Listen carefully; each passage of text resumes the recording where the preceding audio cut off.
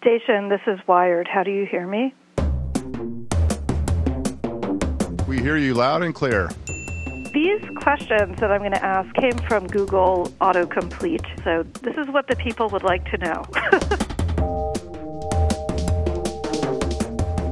Do astronauts drink Tang? I don't think we have Tang specifically on board, but we do have lots of fruit juices and coffees and teas and water, and even now, milk. Do astronauts drink their own pee? Well, thank you for asking us to repeat these questions. In a sense, yes. We take the condensate that the system collects up, the urine, and all that gets processed and then put out of a portable water dispenser, which is right over our head. So every day, that's pretty much what we do. Can astronauts keep their suits? Unfortunately not. No, our spacesuits are quite valuable pieces of equipment. Can astronauts cry in space? Of course, astronauts can cry in space. The water in space is different because it sticks to your skin. It's almost like this gluey substance that just has this ability to stick to your skin. So if you were to have a really big cry, then your eyes would just swell up with water instead of dropping off. Can astronauts wear glasses? Of course they can wear glasses. Jeff has his glasses on right now. I'm wearing contact lenses. Young Tim Peake doesn't need glasses, but we surely can wear them. Can we whistle on the moon? The real question is, can we whistle in a spacesuit? And it can be very difficult, actually, when you're outside doing a spacewalk, and it would be the same on the moon, because in that case, you're breathing 100% oxygen, which means you're at a much lower pressure. So when you're at a lower pressure, whistling becomes a little bit more challenging. We certainly can whistle here.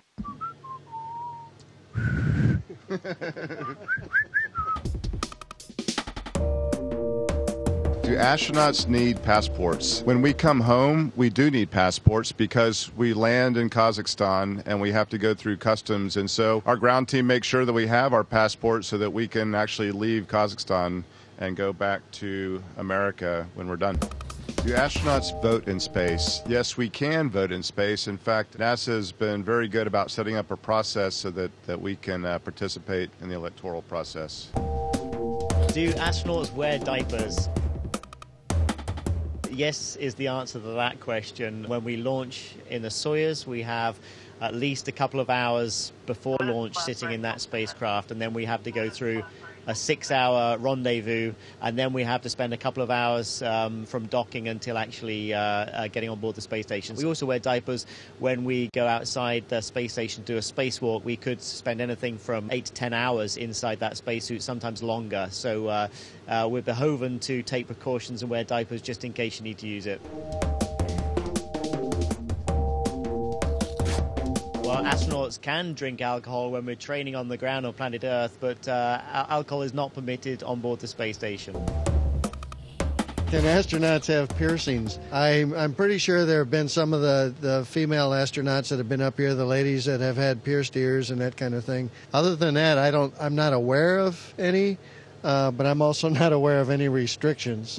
But I would suggest if somebody gets a piercing, they do it on the ground, not here.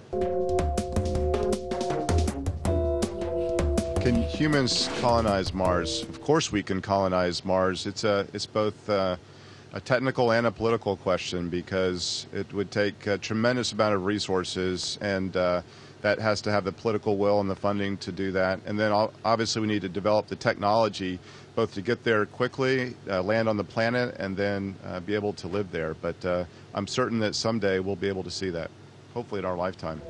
Station, this is Houston ACR. Thank you. That concludes the event. Thank you. Have a great day.